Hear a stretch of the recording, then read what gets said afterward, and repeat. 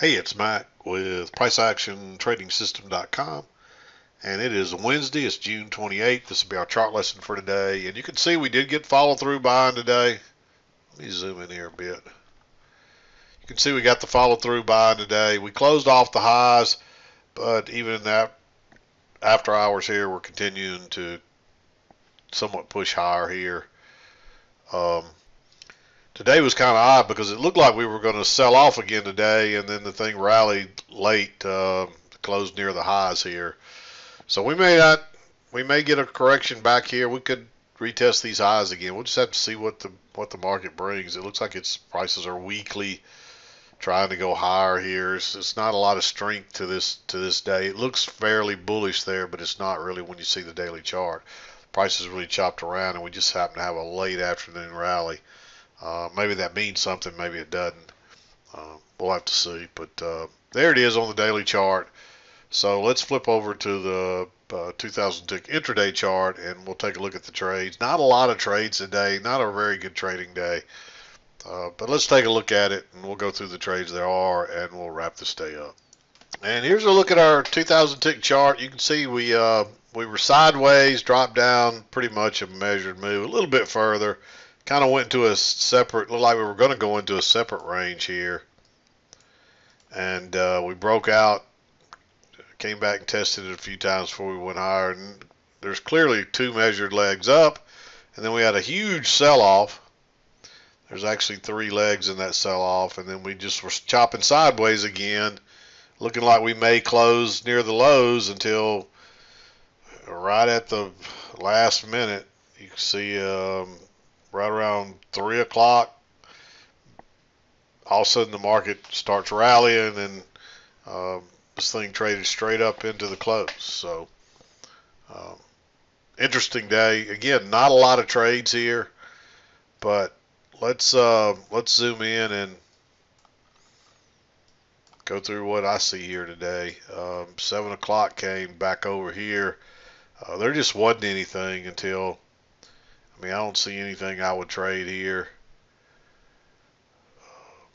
Then we bounced. This is just so weak. I don't see anything here that you'd want to. There's just there's no longs really till maybe right here. Notice you get a new high. It's higher than that one. You get a first entry, second entry. Second entry long. We came from the high to the low, went back to the midline, back to the low, went a little higher this time, made a higher low, and then made another higher low. So there's a second entry long right there when prices break above this bar right here. But there's also a failed second entry when prices break above this bar, because notice the new low, first entry, second entry, and it breaks lower and ticks higher immediately and takes back up, runs back up and tests the upper side again. No real setup up here, just keeps kind of chopping around, drops down, chops again. Now notice we looks like we have what looks like a channel here. We did get a break and we made this 2-bar matching high, so you could treat that like a new high. Really bearish bar. You may go short there. We just came off the high, so the odds are we're probably going the lows. The only problem, we're right in the midline, and you can see we're kind of working both sides of it. Again, you're expecting prices to probably come to the lows, so maybe you take that trade. It is risky, but maybe you take it understanding what's going on there.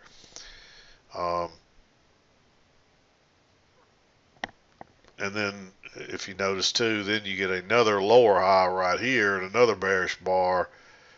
Again, not much room to scalp out, but if you're expecting prices to come down here, so maybe another leg down, and that's exactly what happens. Then it bounces, no trade there. It does bounce at the midline here, but again, I don't recommend that trade, especially right into those highs right across there. And it runs higher.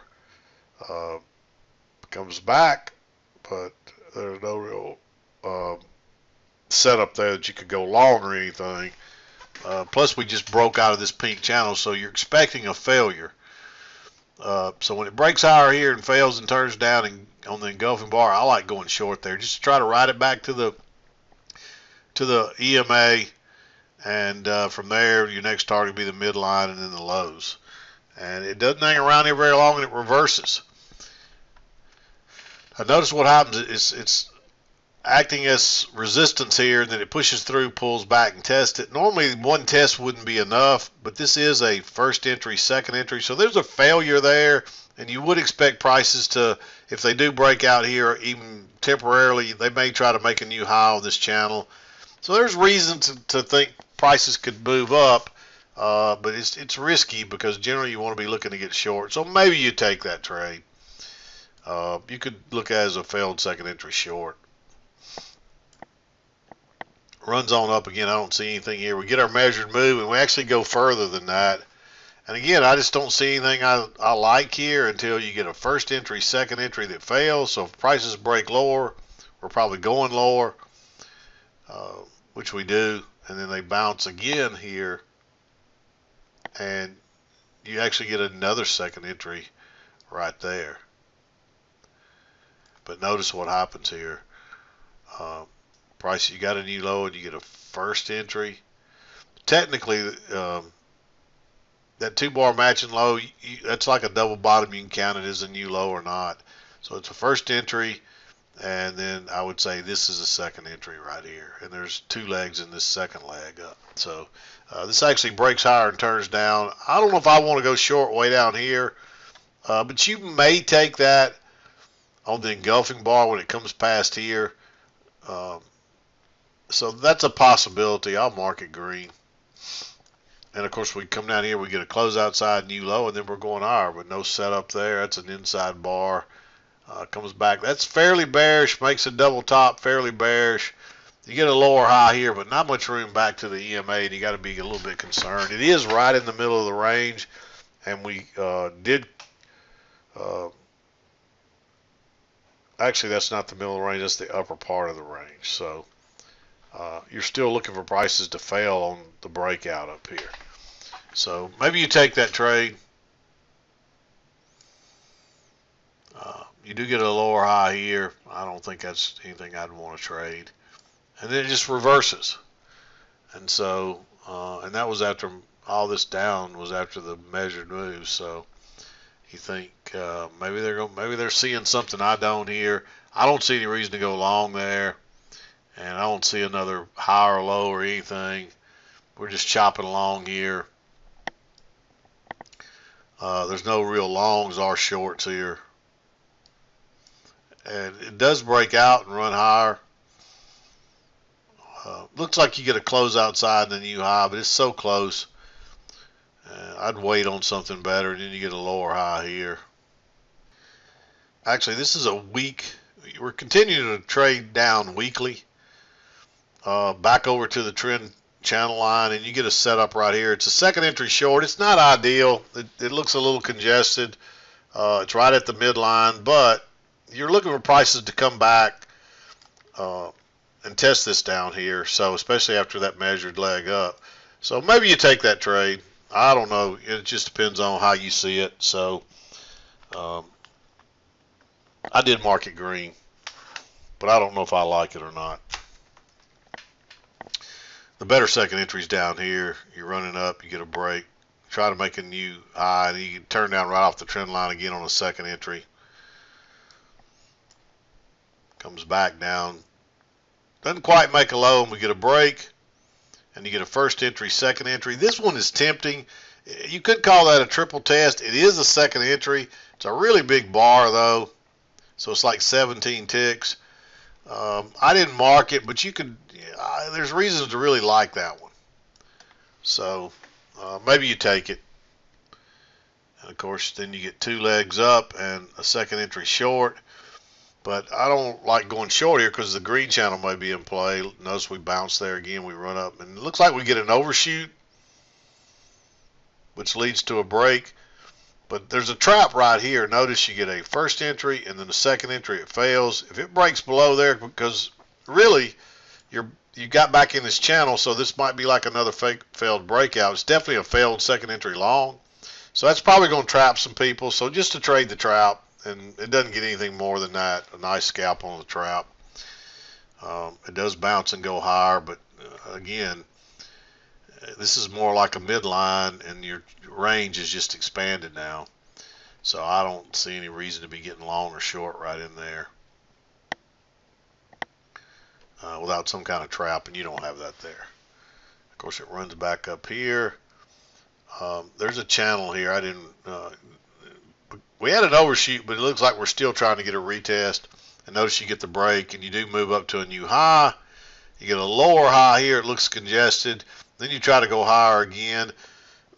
I would say you might attempt to get short there, but it just gaps over and keeps going. So I doubt you get filled on that. I mean, you could argue for that to be green. Comes back here, you get a first entry, then a second entry. Of course, that signal bar is not good enough for a second entry, but this is basically all a new high up here. So a first entry, second entry. You can clearly see the two legs down, failed second entry long. If it breaks lower there, maybe you go short.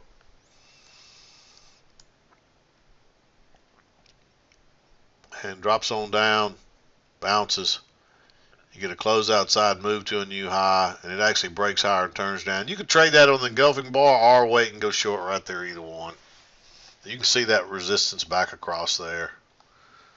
And that took us into 230.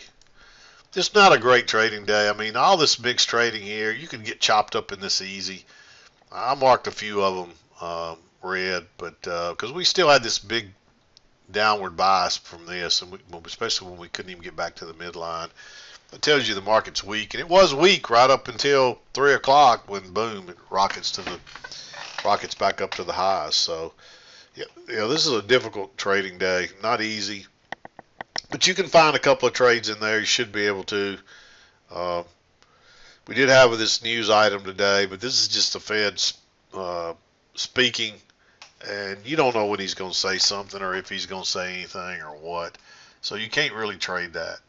Or there's no sense of really trying to get flat on that because it's doubtful he's going to come right out at 8:30 and say, hey, we're raising rates.